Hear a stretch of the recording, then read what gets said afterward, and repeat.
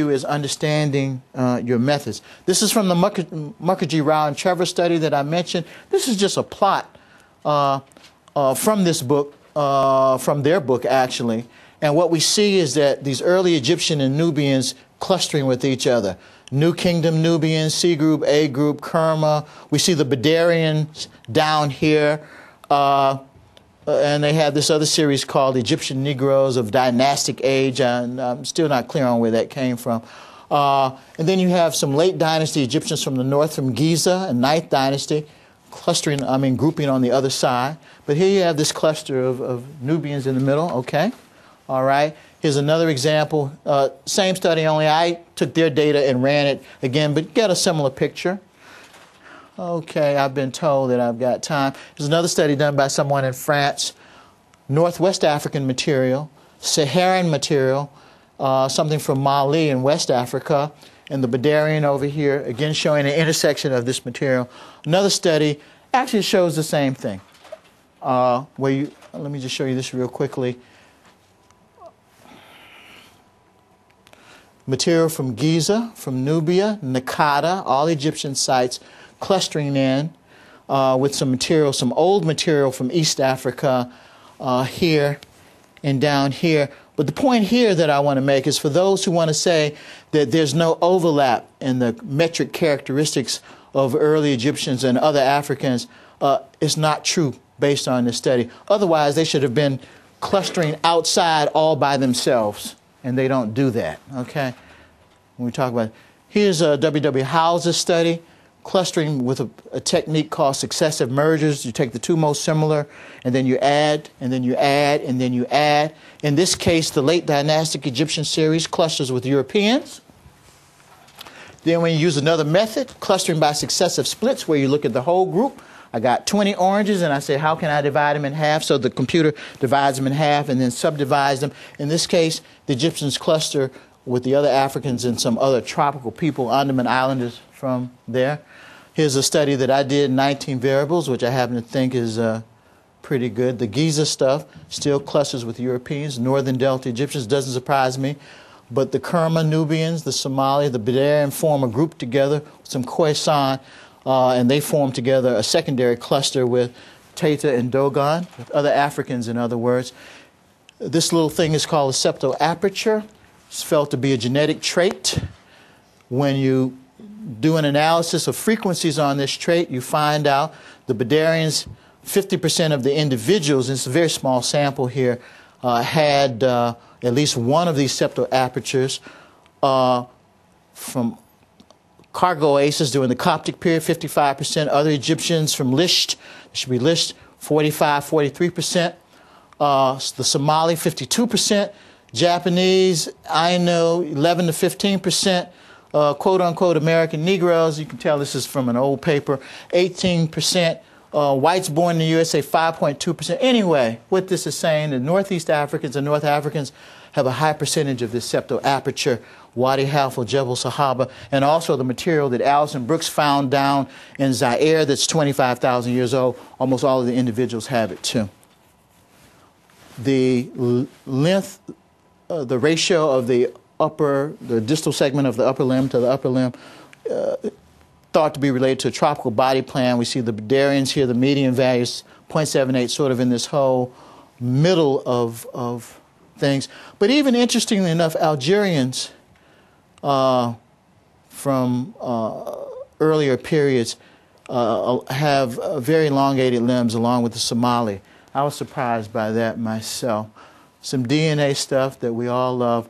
This is a particular haplotype. We can talk about it later. But if you look at Egypt, Lebanon, Palestine, Iraq, Egypt, and Libya, you just need to know that this 4th, 5, and 11 are haplotypes that are common in Northeast Africa and other parts of Africa. You see a certain percentage in Egypt, but the 7 and 8 are more common, as you see in Lebanon, Palestine, and Iraq. So Egypt, once again, even the modern population is grounded in Northeast Africa. Okay, I'm being told. This is the actual family tree here. What's important about this is one thing I want to say, and then I'm going to stop. This is uniparentally inherited. This is a Y chromosome passed from father to son to son to son. This particular DNA marker here, PN2, is sort of the background, and that's what this means. It's the background of 73% of all of the peoples in Africa today. 73%. The PN2 is found in West Africa and sub-equatorial Africa. The P2 or M2 as it's called. This M35, 215 M35, is what you find in the Horn of Africa up to Egypt and over to Morocco. It corresponds to the 5 and the 11 in the previous slide. This is the father of both groups of Africans. This binds the continent together, okay? So although you have Berbers with blue eyes and blonde hair, et cetera, et cetera, et cetera, they share, for the most part, this PN2 ancestry with people in West and tropical Africa. This is the modern population.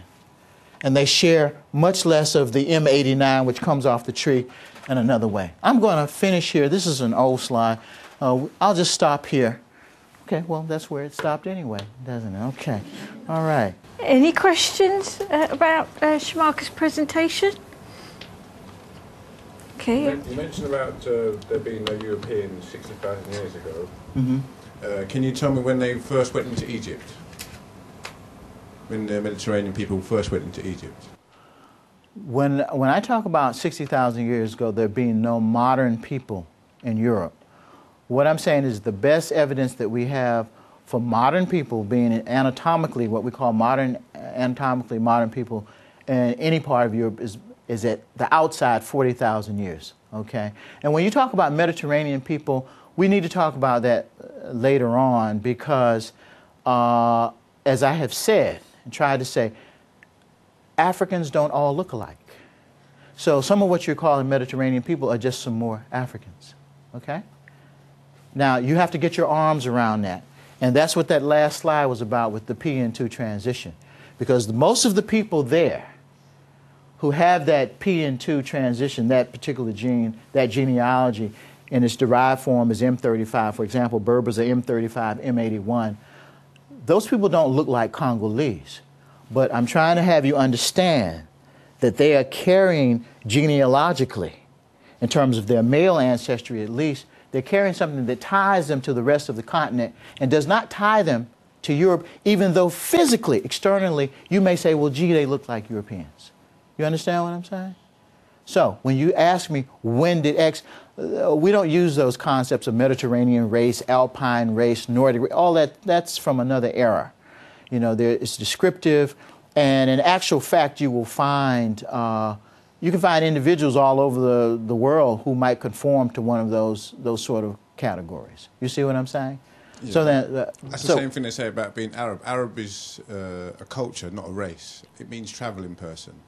Okay, but I'm trying to understand. What are you asking me here? Well, you asked me very specifically. You asked me, when did Mediterranean people get to Egypt? I don't know what you mean by Mediterranean, but let me repeat myself. Don't look African. No, well, there's more than one way to be African. There's more than one way to look African. There's more than one way to look Asian. There's more than one way to be Asian. That is what you have to, from my perspective as an evolutionary biologist, that's what you have to get your arms around. The people in southern India are just as Asian as the people in northern China, who are just as Asian as the people from the Eurasian steppes. You know, they don't look alike. And you measure them, they don't look alike. Okay. Yeah. Let me put it another way. For example, you have Elizabeth Taylor playing Cleopatra. Okay. That's what I'm talking about. Well, what do you mean? What are you talking about? When did that sort of look into Egypt? The thing is that, number one, who was Cleopatra? I'm asking you.